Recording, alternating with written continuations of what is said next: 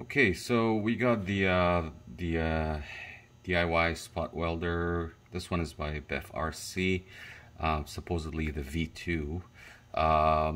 So soldering wise, here are the two leads.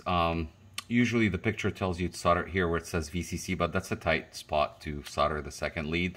So you could just do it from the back, and the second lead at the bottom here. Takes an XT60. Supposedly it is advertised as a 12 volt, but spec says that it can go all the way up to 16.8, which is a 4-cell. I'm going to test it with a 4-cell today. There's a button here to change modes, cut different colors for different welding times, red being the shortest, purple being the longest. You want to start at red, then green, then blue, I believe.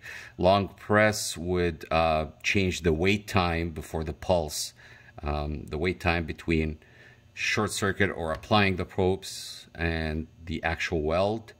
Default is 3 seconds. I think the longer kind of better. So just gonna plug it in and give it a go. I have it preset to red, and here we go.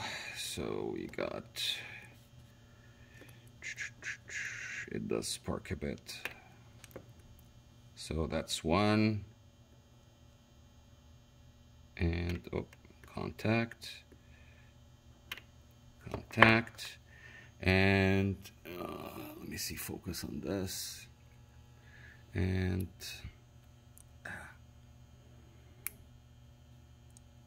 that's a really good weld. So yeah, looks like it works. It's a bit stronger than V1, and that's it. Thanks.